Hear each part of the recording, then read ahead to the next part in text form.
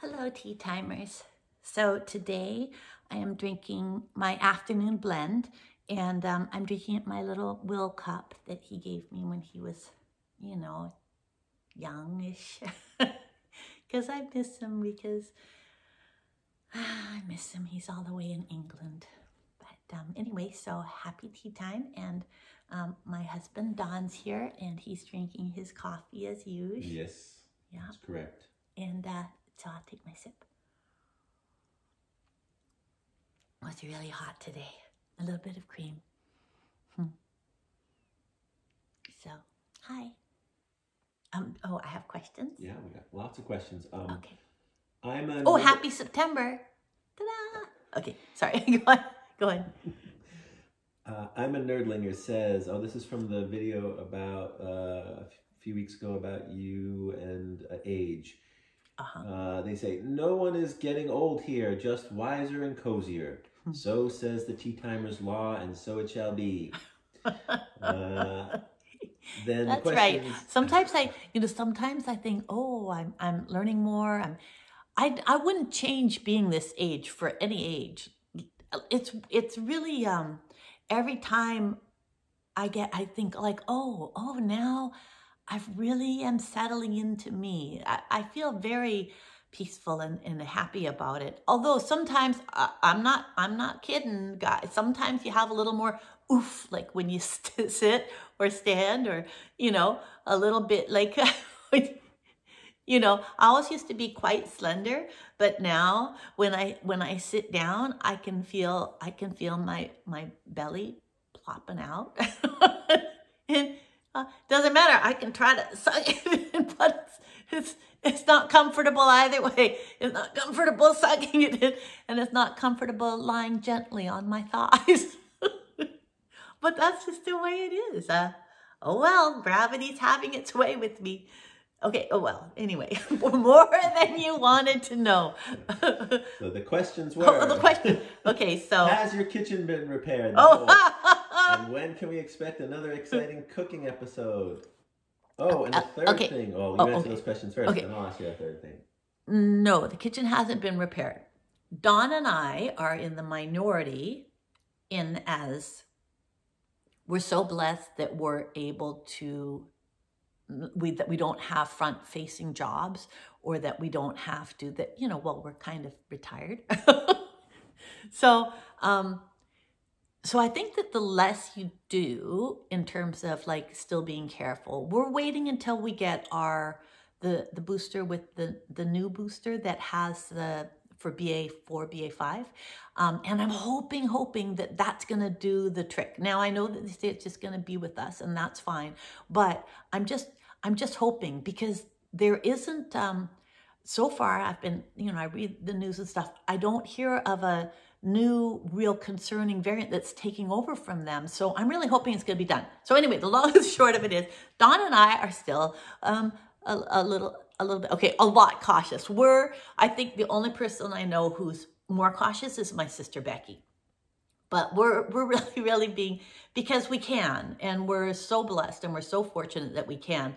But it's weird. It's like you get used to not, right? You get used to like being home and drinking your tea. And wow, I didn't realize this is a dress from Jen. I get Jen's hand-me-downs. She gave me this last time I went to visit her. Whoa. Hold on. Button's a little too low for Grandma. Okay, there. Oh my goodness. Okay. I should have just done that discreetly. I shouldn't have gone, whoa! I should have just been like, la, la, la, la, la, and just kept talking and doing my button up. But anyway, what was the question? So have we? Okay, so there's things, I have a list of things that I just started making of, that I'm going to have done once the pandemic's over. But the pandemic's probably not going to be over, but once it's a little bit easier. So once we have our good immunity, because it stays good for around 3 months, really strong, then I might try to book some. The dog's coming in. Did you hear that? Shh, shh, shh, like that. That's her. She pushed the door open. Hi, honey. Hello, hello. Oh my goodness. Hello. Come on then. Oh, going around that. Here we go. Okay. So we're gonna wait until right in your mouth. Not in the mouth. Here's the chin's good. So we're gonna wait until then, and I think we'll just wait. Okay. Long and the short of it is, yeah, the hole's still there, and it's not fixed. You going down? The hole's still there. It's not fixed, and because the thing is we have to get a plumber in to put the thing back. I'm trying to figure out if I should. Boy, I'm all over the place. I'm trying to figure out if I should have them just tile over it and not have a pot filler. Because that's what we're gonna do. Well, we don't know for sure. But it's kind of like when it went shooting off and the water came shooting out, like if you do that again, it might do that again. So maybe we'll tile over it and then we don't need the plumber, or we have the thing and we tile over it, but we don't use the faucet thing. We have a sink so close to the stove. We have a sink. We have 2 sinks. Like we don't. So anyway, that is not fixed yet. And in normal life, it would be fixed, but because we don't know how long it'll take, and also because everybody else is kind of out and about and living their lives, you feel a little more like to be like, could you please mask? You know, we've had to have a few times where we've had to have somebody in and we just open the windows and have the HEPA filters going. But yeah, we're still scaredy cats. I hope it passes. I'm hoping that this next little bit is going to be like, and then we get back to kind of a semblance of normal. Everybody else is.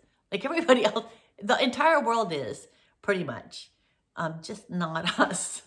Yet. We'll get there. We're getting there. We're doing way more than we used to. And then there was a third thing. We won't. I don't know when we'll do another cooking episode. Another cooking episode? Well, okay, so I did a couple cooking episodes, right? I did a couple, and then the thing happened with the pot, and then we did one before it, and then there was a hole in the thing. Mm-hmm. But now I'm too embarrassed. To do another cooking thing because everybody will be like, why is that hole still in your wall? It's embarrassing.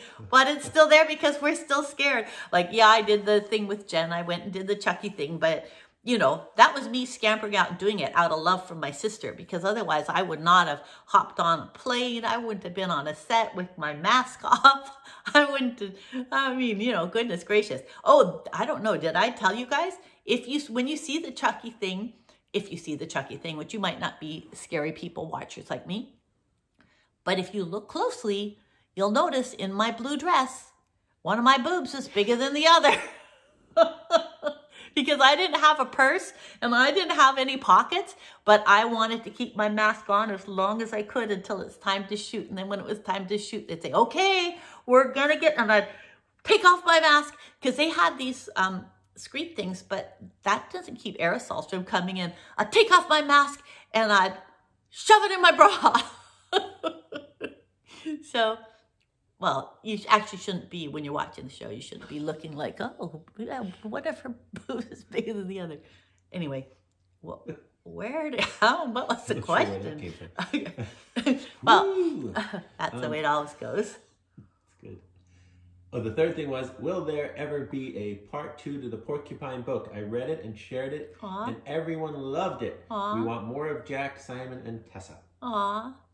No, there's not going to be a part 2, but you know, in that book, I might have told my tea timers before, but there was quite a bit, like milking the cow, feeling her against my cheek, the warmth of her when I milked her in the morning, early in the morning, or the chickens. And as you know, coconut zigzags in there, my pet chicken, and getting the moss that we would get to, who knew? Like in those days, I didn't know like, oh, you aren't supposed to, whatever, moss takes so long to grow. It was just like, we were really poor and it was cheaper than getting hay and stuff in there. And so, because we could just get it all the time and it just kept growing in the forest. But now I'd leave it because it's so pretty in the woods.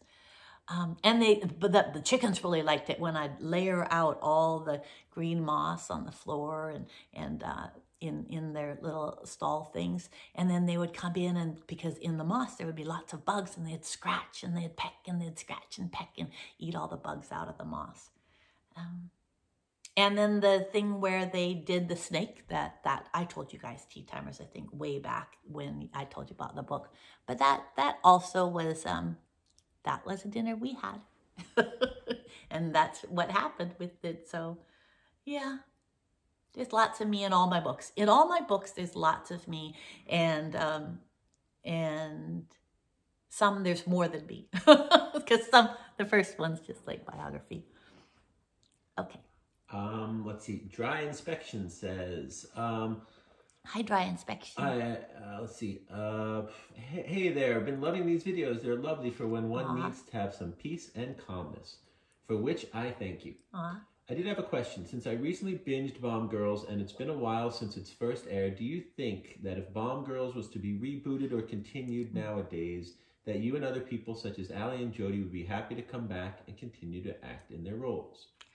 I think they were talking about getting it, and I know Adrian Mitchell was trying very hard to get it somewhere else. And it looked for a moment that we had the best fans in the world who were really campaigning for it to be re-picked up, because a lot of people really, really loved that show, like really loved that show. And I would definitely have done it. But I think now too much time has passed. And I think Jodie's in some show where she plays a president or something. And so I think that, I think Allie would probably be happy to come back. I would, but I really don't, I think it's past its time. I don't think that they will pick it up or bring it back, because what they wanted to do, what Michael McLennan and Adrian had talked about doing, was to continue on where we were and bring it right through when like the men come back from the war.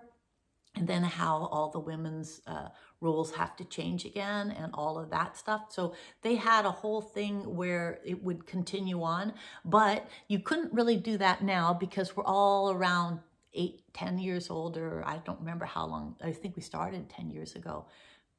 So I don't think that you could, because not only am I 10 years older, but I look 10 years older or 8 years older or however older, even more so because of the pandemic. Like right now, I'm looking in this phone and yeah, I look fine. I always look fine, but that's because we've got good light in here.